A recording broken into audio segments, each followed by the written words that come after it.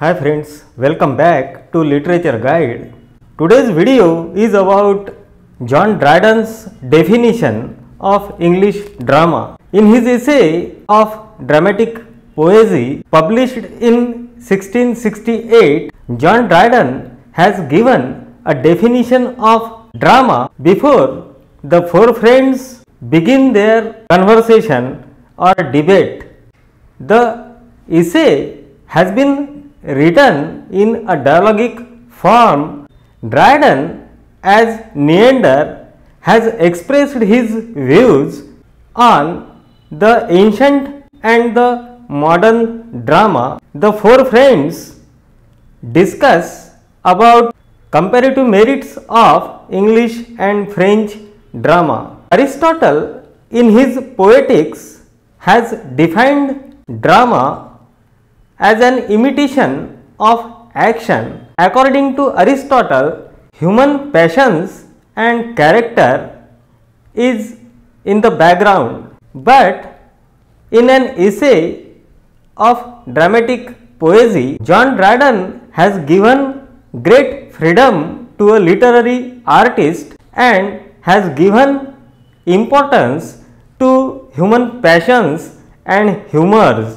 He has appreciated the English plays by William Shakespeare, John Fletcher and Ben Jonson. This video contains detailed information about Dryden's concept of drama. I have already produced two videos on John Dryden and the heroic couplet in tragedy and John Dryden's views on the three dramatic unities. If you really like the content produced by this channel, do like and subscribe Literature Guide.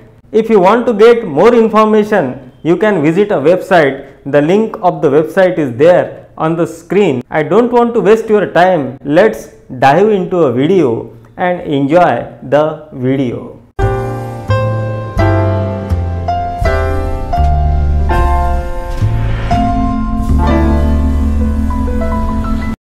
John Dryden's definition of drama.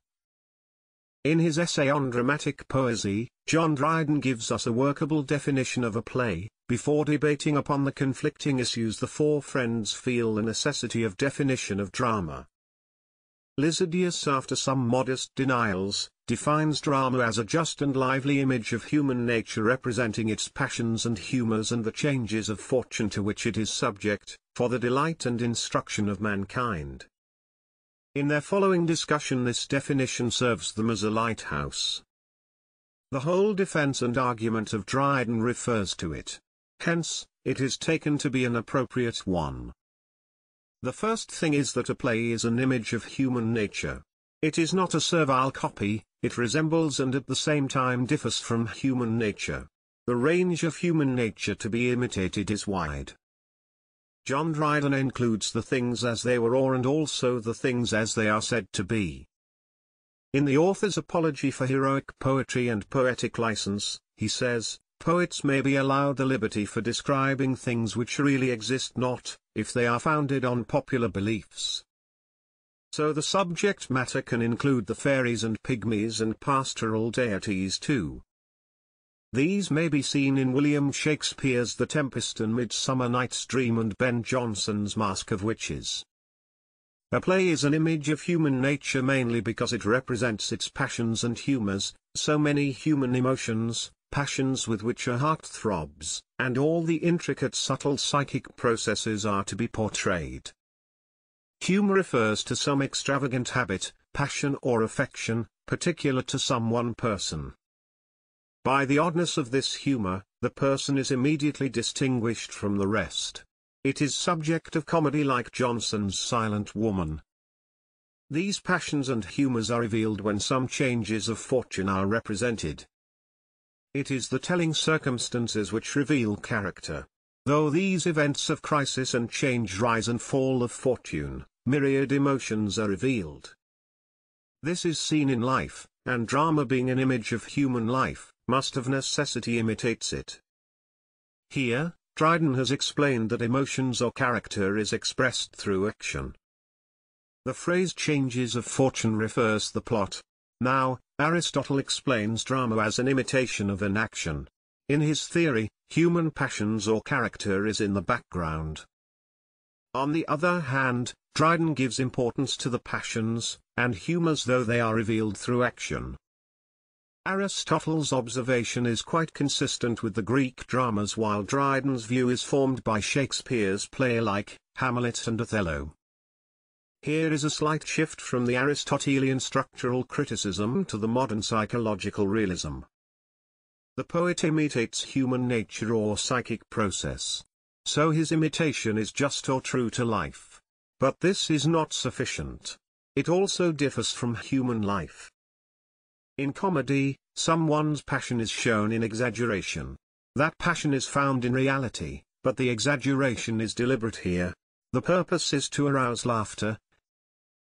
Hence, in his examen of the silent woman, John Dryden says, "This laughter is only accidental, as the person represented is fantastic or bizarre, but pleasure is essential to it, as the imitation of what is natural." So in comedy, the humour is simultaneously natural and unnatural. In tragedy too, all the represented passions are drawn from human life. Still they differ from their real counterparts, for they are brought up to a higher pitch, or exalted. A play, says Dryden, to be like nature is to be set above it, as statues which are placed on high are made greater than the life that they may descend to the sight in their just proportion. As a result, a play becomes a creative act. The dramatist's image of human nature is true to life, yet it differs from it. But, Dryden adds here, that it is lively also. A work of art becomes from a highly individual standing of a play. This differentiates that play from other plays. Now, a play becomes aesthetically satisfying. Here, John Dryden differs from Sir Philip Sidney, who abandons the real life for one golden world of art which is another nature. In Dryden's scheme of criticism, a play is not another nature. It is true to life and lively. The last part of the definition tells us the end or function of dramatic art. The image is represented for the delight and instruction of mankind. Elsewhere, Dryden asserts that pleasure is the chief thing, instruction has a secondary place. He says delight is chief if not the only end of poesy, instruction can be admitted but in the second place. It is suggested by some critics that the word instruction should not be considered strictly in moral sense. A play reveals the mysterious image of psychic greatness.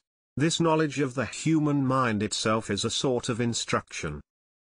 It gives us insight into these mental workings.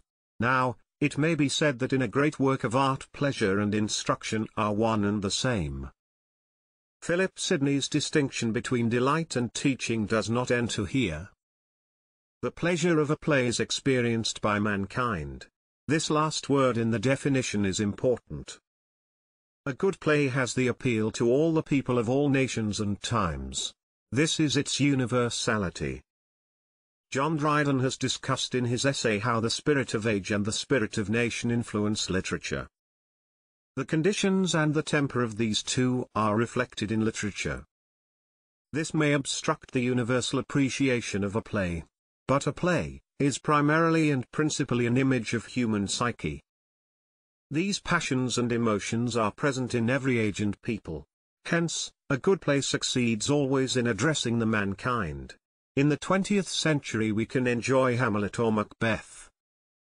Obviously, Dryden's concept of all universality is based more on psychological realism than the Aristotelian probability. Our analysis of John Dryden's definition of drama shows some of its specialities. His libertine attitude gives the playwright a license to imitate things from as they ought to be to as they are said to be. Secondly, he seems to give importance to the passion and emotional structure of a play. This is a shift from Aristotle's teaching. Thirdly, in Sir Philip Sidney the world of art becomes golden because the poet does not follow nature, but the idea. On the other hand, Dryden says that a play becomes lively when it follows human nature. Another function of art is to delight a reader and to move him to virtuous action. In Dryden's thinking, pleasure is the supreme thing. It is more of psychological nature, like Aristotle's catharsis, in which moral benefit is implicit and secondary thing. And lastly, though John Dryden accepts Aristotle's law of probability, the universal appeal of a play, as we have seen, relies more on the workings of human mind. Now, it becomes quite clear that Dryden's definition of drama is an improved version over that of Aristotle. It also betrays the influence of preceding English drama. How is the video? I hope you liked the video. I have recently produced 2 videos on John Dryden and the heroic couplet in tragedy, and John Dryden's views on the 3 dramatic unities.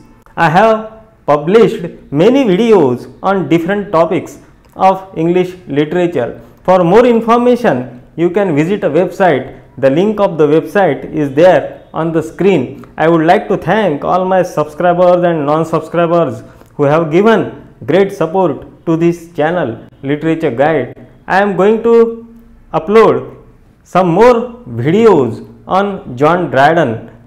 Be ready for the videos to come. I will meet you soon with a new and fresh topic of English literature. Meet you.